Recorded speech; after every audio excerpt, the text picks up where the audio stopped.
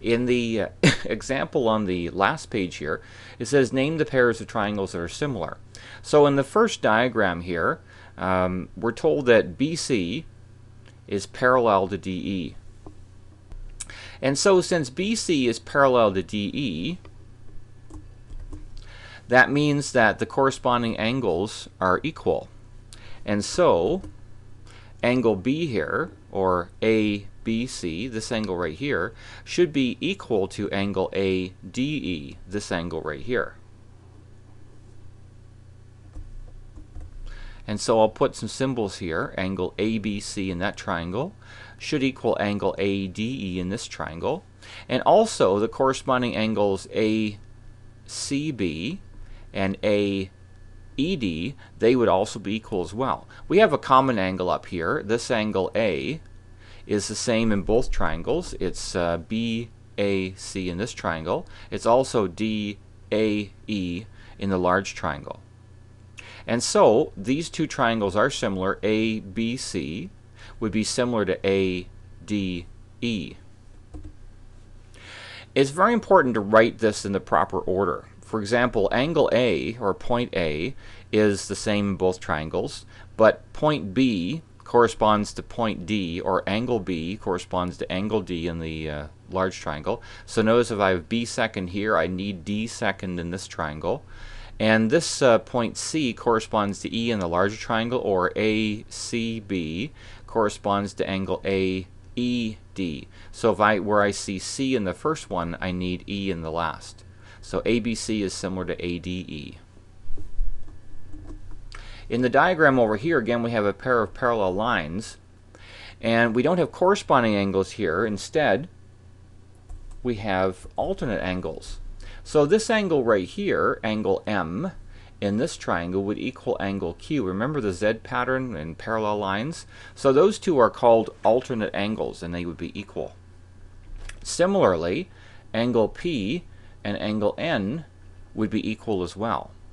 And so we have a pair of equal angles. If we want to state the third, this angle MON in the top triangle should equal POQ in the bottom triangle because they're opposite angles. And so now we have three pairs of equal angles, and so the triangles have to be similar.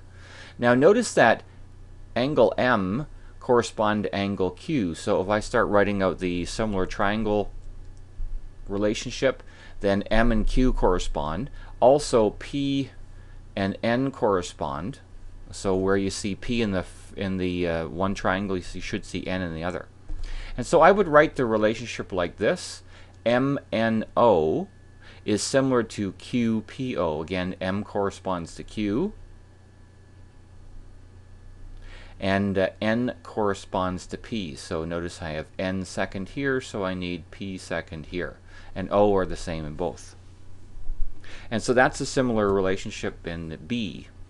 In C, we'll actually use sides instead of angles. Notice that every side in the second, a larger triangle, is twice the size of the sides in the first triangle. And so the ratio of 5 to 10 is the same as the ratio of 6 to 12. So GH corresponds to the JK side, is also equal to the ratio of 7 to 14. So the FH side in the first triangle corresponds to the IK side in the second. So notice that when I write my similar relationship here, notice that F is the side between the 5 and the 7. So it should correspond to the letter between the 10 and 14, which is the I. So F corresponds to I. G is the side, sorry, the vertice between the 5 and the 6 side. So it should correspond to the vertice between the 10 and the 12, corresponds to the J. And then also H is the side between the 7 and the 6, so it should correspond to the side between the 14 and the 12, or the 12 and the 14, which is the K here. And so just make sure that you have those written in the proper order. Again, F corresponds to I, so FGH, I, JK. G and J correspond. Notice that I have G and J both second here, and H and K as well. So FGH is similar to IJK. So you can use equal angles or corresponding sides being in the same proportion, like in C here, to show that triangles are similar. And that's the end of the lesson.